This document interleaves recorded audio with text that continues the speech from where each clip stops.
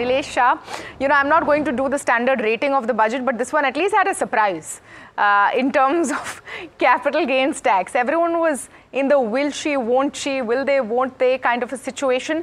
Are you surprised negatively?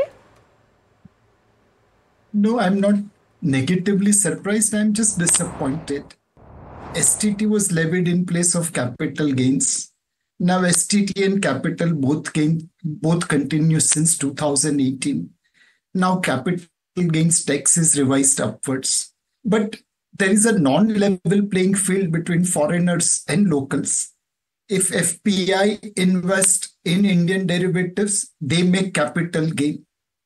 If you and I invest in Indian derivatives or trade in Indian derivatives, it is business income.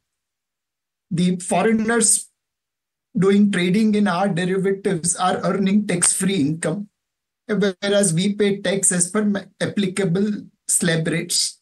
I think we should create a level playing field between foreign and local participants in the market so that there is equal distribution of taxation. Got it. Okay. Okay. So, that's the first take. Let me get the first take from Prashant Khemka as well, and then I have a follow-up for Mr. Nilesh Shah. Prashant,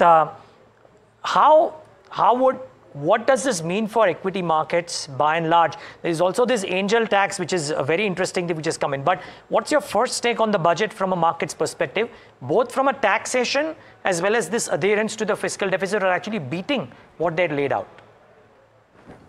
Certainly, thank you, Neeraj. So, first of all, in almost all respects, other than capital gains tax, the budget to me seems like a continuation of prior budgets. The prior budgets were all received well by the investment community, and we have to keep in perspective that the impact of budgets in normal course of events is with some rare exceptions, is fairly short-lived on the markets unless there are some very tectonic shifts in the way the economy is expected to grow going forward. So in some sense, there's a continuity budget. This one negative on capital gains tax, I think, as Nilesh Bhai also mentioned, the revenues could have been generated in other ways as well. It just, besides, first of all, it's a 2.5% increase. Let's forget for a minute the short-term gains tax, which you can't really forget, but the long-term gains tax has been increased by 2.5%. That means if you are going to expect 10 to 11% over time, I think reasonable to expect 10% return from the market, then it has shaved it off by 25 basis points.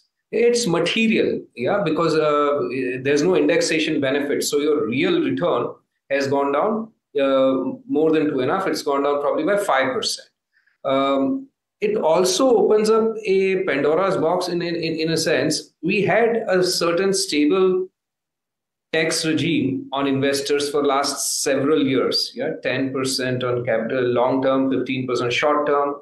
Now the increase in this budget also raises the risk in investors' mind, legitimately so, that we can have frequent changes. And when I say changes, usually with things related to taxes, they only go in one direction. So could this imply future tax hikes as well? Already, I think in my experience of having invested in developed and EM markets, the taxes on investments in equity markets in India are towards the high end, especially the variety of taxes all taken together. I'm not saying just look in isolation, long-term gains tax or short-term gains tax and so on, including the dividend tax and the buyback tax and the STT and all those. So at a certain point, there'll be a straw on the camel's back. A theory would be applicable. I don't think this 2.5% increases that straw, but increases the risk that down the line you'll have further uplift in this tax rates. But that is the primary concern with the budget. Otherwise, I think most of the budget, particularly, hopefully the fine print would have to be looked at. Nilesh Bhai was just mentioning a short while ago on the media, which is what I'm frantically searching for in the fine print, that certain laws have been amended in the direction of ease of doing business, which would allow fund managers like myself sitting outside India to come back to India and live a normal life in India I'm yet to see that print. My team is looking for it as well. But if such things are indeed included in the fine print, then ease of doing business is what I usually always look for from a budget rather than this tax tinkering. The budget is an opportunity. Every budget to me is an opportunity to improve ease of doing business, because all said and done, we are last published, ranked 63rd on ease of doing business. We want to be number one to become a developed nation by 40. We can't become a developed nation by being 63rd nation on ease of doing business. That's true. Yeah?